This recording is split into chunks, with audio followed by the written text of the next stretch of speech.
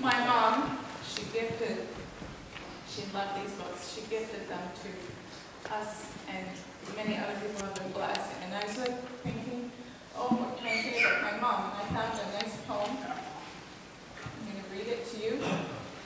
It's not all scripturally sound, so bear with me, but it's beautiful all the same. A Mother's Walk.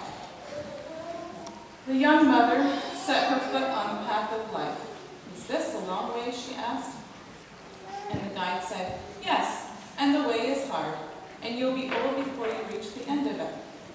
But the end will be better than the beginning.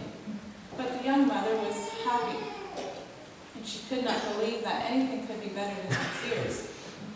So she played with her children, gathered flowers for them along the way, and bathed them in the clear streams. The sun shone on them, and the young mother cried, nothing will ever be lovelier than this. Then the night came with a storm. I remember my mom protecting us.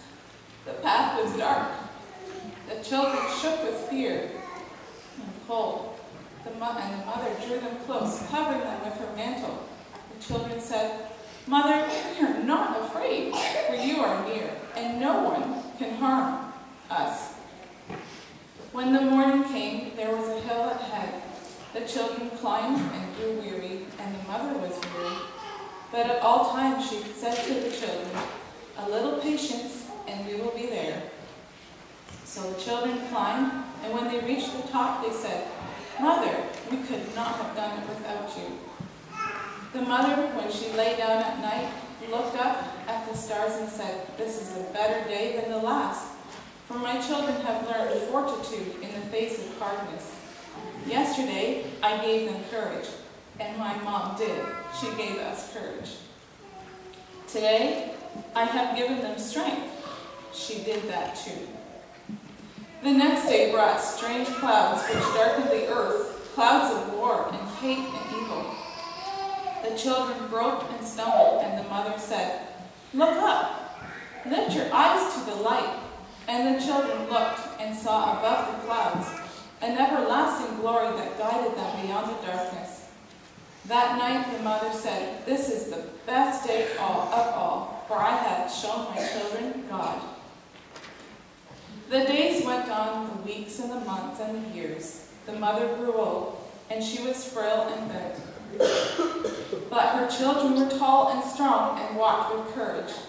When the way was rough, they lifted her, for she was as light as a feather. At last they came to a hill beyond which they could see a shining road and golden gates flung wide. Mother said, I have reached the end of my journey, and now I know the end is better than the beginning, for my children can walk alone, and their children after them. Although we can walk alone, we still have Jesus. He is our strength. He will hold us.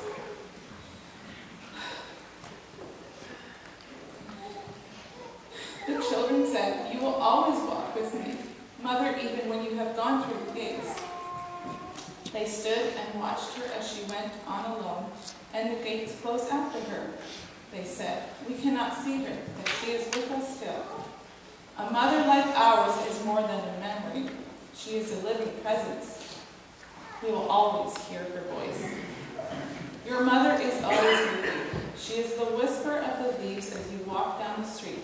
She is the smell of the bleach in your freshly laundered socks. She is the cool hand on your brow when you are not well.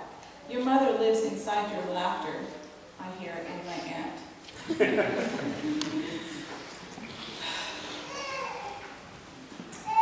She is crystallizing every teardrop. She is the place you came from, your first home, and she is the map you follow your every step.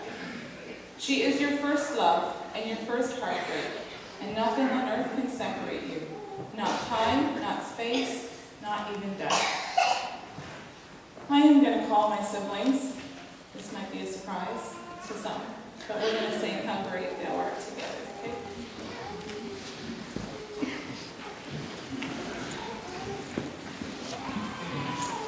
And all the siblings-in-law. You got to help us.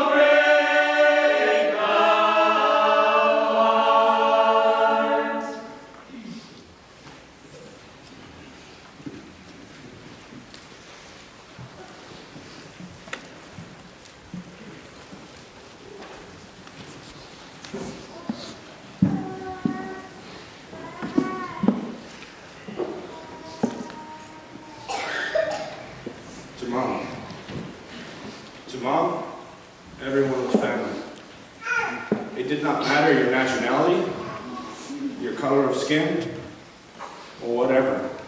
Your physical, your mental state, you were family. There are things that I remember that completely confirm this. I remember living in the campground. I will say, and my siblings will say the same thing, the best summer we ever had.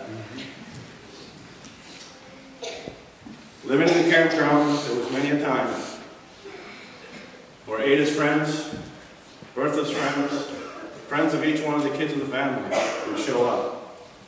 Sitting in the old screen tent, sitting by the campfire, in the A-frame, wherever. Sometimes down at the dock, wherever it was. Mom would always have a meal, no matter the condition she was in. Mom would always have a meal out of that old camper. Even the neighbors would come and sit with Mom. We all remember Pat. Whether she was sober or whether she was drunk, she would come by. I can't remember the song she would sing, but we all know it, I'm pretty sure. The other thing I remember is us boys lived or slept in the basement when we lived at Mom and Dad's in the new part of the house, and we could always hear when someone was walking across the floor on the porch. Dad and Mom sitting at the kitchen table, and Dad would holler, "Come on in. Make yourself at home." And if you weren't hungry, she'd say, "Do you want a coffee?" And sometimes she'd say, "Go to the store, get some coffee, get some cookies." And Dad would say, "Pull up a chair, have a seat." Sometimes he'd say, "Pull up a chair, sit on the floor, stay a while." We always knew if she was talking to someone, and it was important, they would migrate to the porch and sit and talk. Now, I don't know if Jacob Haycock is here, but I remember him the very first time Mom gave him a hug.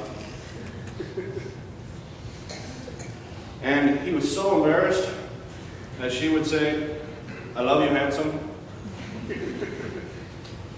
Jacob always had a comeback, but he didn't have one for that. She started calling him son. Everyone was her children, no matter who you were. The other thing that was marking my mom, who she was. I remember when Dad started hauling loads from Peepers. And Dad would look and he would see these guys, and they're here for 6, 7, 8 to 10 months at a time. And they held a very special place in her heart. Because she knew what it was to have a loved one off providing for the family and to be away from family for such a long time. When we would go pick them up on Sundays for gospel meetings, if there wasn't enough room in the car, she'd say, "Send another one. I have a kid here and knows how to drive. Send another one." Johnny Drill and I can attest to the many squished rides on the way home from Dorchester.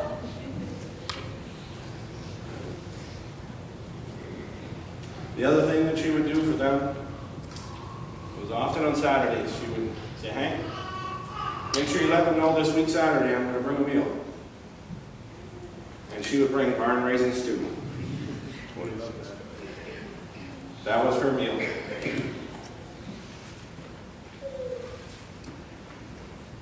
No matter what, for Mom, you were never too big, nor too small, too dark, or too light to be served by Mom. Just one verse I want to read to each one of the family. It has become very, very close to me in the past few days. I have thought about it many times in the past as well. 2 Thessalonians 1, or 2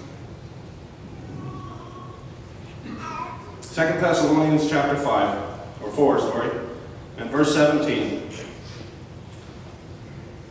"Then we which are alive and remain shall be caught up together with them in the clouds, to meet the Lord in the air, and so shall we be ever with the Lord. Wherefore, comfort one another with these words.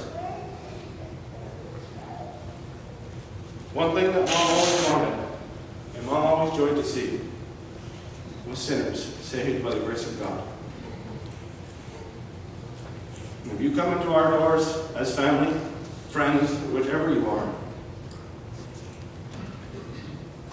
we're not perfect. God's working on us. It's a slow process. Some slower than others. But I want you to know this. We've been saved by grace. And that same grace, if we have the privilege, we would love to show to each one of you. And if you're not saved, I plead with you and I implore you, please accept the Lord Jesus Christ as your Savior. It's the most important decision in your life you'll ever make. Don't leave it. This is something that is real. She's gone. She's with her Lord and Savior Jesus Christ. If you are not saved and you die without Christ, much more tears will be shed for you. Because you will never know. You will always be separated from God. You will never know God personally. So I pray and I implore that you would accept Him this morning.